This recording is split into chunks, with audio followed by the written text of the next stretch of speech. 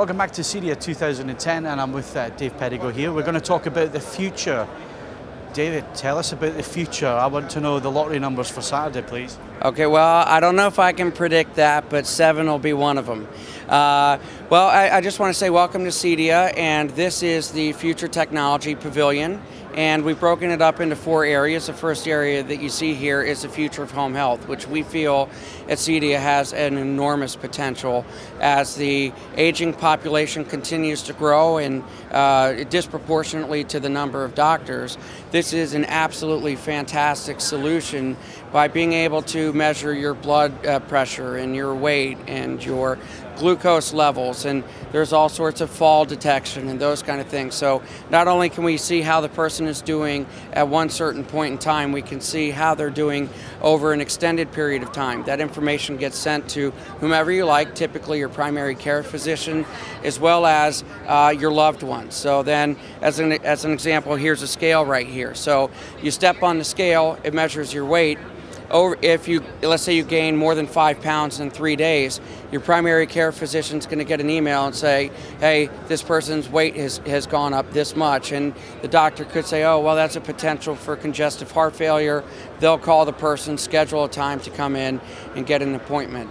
Or you could go to a doctor and your glucose levels, they've been able to see you've got diabetes, they'll see how your blood sugar has been for the entire month. So we feel it's absolutely terrific. Growing potential. This is the kind of technology as it progresses that's going to help people, elderly people, because they don't have to go into nursing homes and social care homes. They can actually stay at home and have technology look after them. Absolutely. In fact, I mean, that's a great point, because not only is this regarding the wellness of the person, but also the cognition. So there are certain computers here that help keep your brain sharp as well. There are things that look for patterns of depression if an elderly person is getting depression. And then we've also got fall sensors, so if somebody gets out of bed, there's a pressure mat over there. You get out of bed, the lights dim just a little bit so that you're more likely to not trip over something. So the full range to be able to keep somebody as long as they can in the home instead of going to some kind of care facility. So, I mean, this is the big thing about the CEDIA shows here. It's not just about entertainment, it's not just about 3D and home cinema and that kind of thing. We're looking at technology, integrating it into our lives, basically. Well, yeah, I mean, entertainment's certainly a part of it, but it's way beyond it. I mean, look, here's the best example I can give is that when we automate a house these days, you know, most automators, what they do is if there's a fire in the house, they automate the HVAC unit, the air conditioner, to shut off, so that now the smoke stops blowing through the house. A lot of people who die not because of the fire, but they die because of the smoke. So a fire alarm is triggered, AC shuts off, all the lights turn out except for the pathway lighting to show you how to get out of the house. Or if somebody breaks into the home, the lights start flashing. Or if you've fallen, and you know, then an email goes out. Or if, as an example here, you go to bed, it weighs that you've laid down. If you don't get up after, let's say, 10, 12 hours, then an email alert is sent out to say, hey, check on this person. So it is far beyond entertainment, I would definitely say.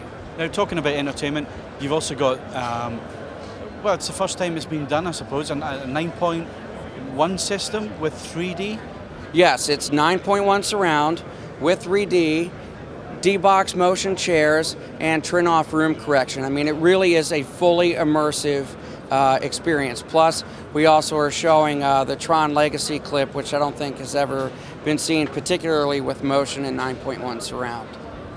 Now, by CEDIA doing that and showing us 5-7 years in the future, you're kind of saying that you think 3D is going to last, it's going to be a technology that's going to work? I definitely think 3D is going to last, because if you look at the amount of money that the studios are putting into it, the manufacturers are putting into it, absolutely. You should see the look on the faces of people who come out of here, and that's not just me saying it. I mean, a friend of mine came out here from California, he spoke on a panel, and so he went through the demo, and I'm watching him with his mouth literally wide open.